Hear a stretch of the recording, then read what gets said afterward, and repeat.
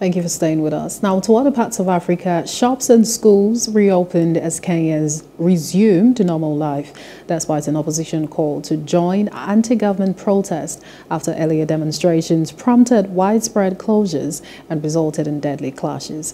A statement from the Interior and Education Ministry said adequate security will be put in place to guarantee the safety of learners. The government had ordered schools closed due to the street protest over the high cost of living.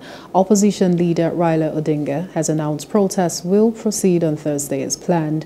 It is the third time this month that Odinga has staged mass rallies against a government he says is illegitimate and to blame for a cost of living crisis.